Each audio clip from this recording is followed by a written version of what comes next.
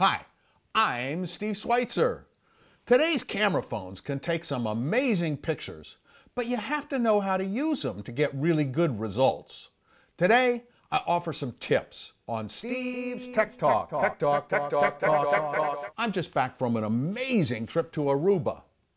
In addition to spending time on the beach, I spent a lot of time showing people how to use their camera phones. Today, I'm going to talk about iPhones, but a lot of these suggestions apply to other kinds of phones as well. You keep an awful lot of private information on your phone, so I hope you keep it locked. But did you know you can still use the camera even if the phone is locked? Just slide up on the bottom of the screen and then click on the little camera icon. Your first decision is, do you want to shoot video or stills? The video options include time-lapse, which is great if you want to compress time. In about 15 seconds, this is what I go through to convert my family room into my Tech Talk studio. Slow motion. It's always fun if you want to call attention to an action.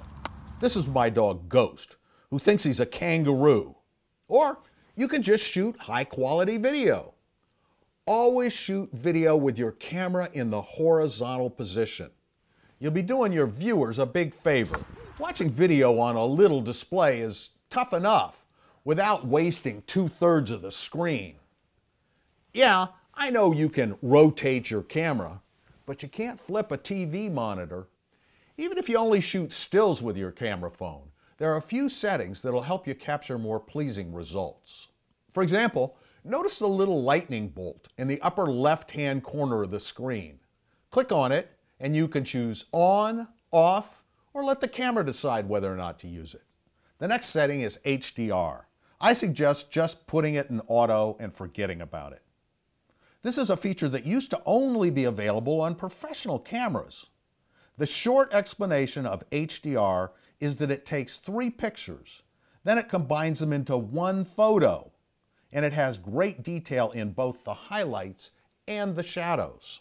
The little clock is a timer. Click it, and you have a few second delay before the shutter clicks. Gives you a chance to include yourself in those group photos.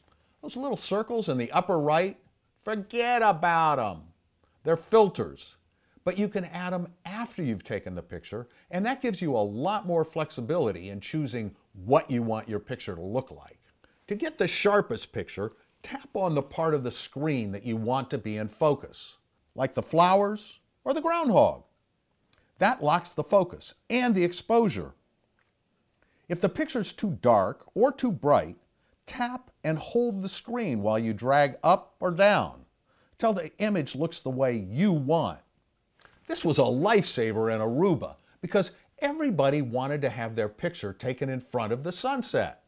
Adjusting the exposure makes the difference between a picture that looks like this or one that looks like this. If you pinch on your screen, you can zoom in on the subject. Back at the bottom of the screen, you also have an option to take a square picture, like Instagram uses. Finally, there is this amazing pano feature for taking panoramic pictures. Just tap on the camera button once to start recording. Then pan the camera, keeping the arrow on the line as you pan. Tap again when you're finished. To change the direction of the pan, just tap the arrow. To check your photo, just tap the little image in the lower left-hand corner. From here, you can review all your images, and you can make all kinds of adjustments.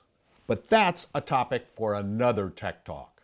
For more tips on getting the best pictures with your camera phone, visit my blog at indieboomer.com. For Boomer TV, I'm Steve Schweitzer.